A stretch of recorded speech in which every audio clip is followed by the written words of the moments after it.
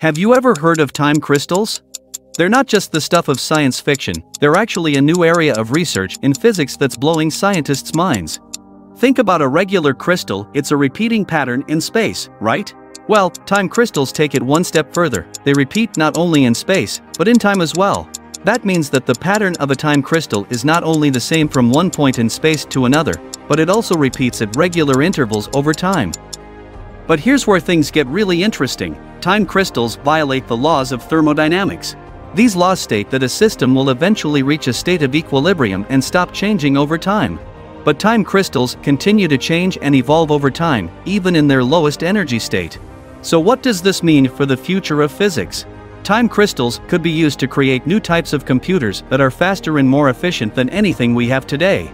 The world of physics never ceases to amaze us, and time crystals are just one example of the incredible discoveries waiting to be made.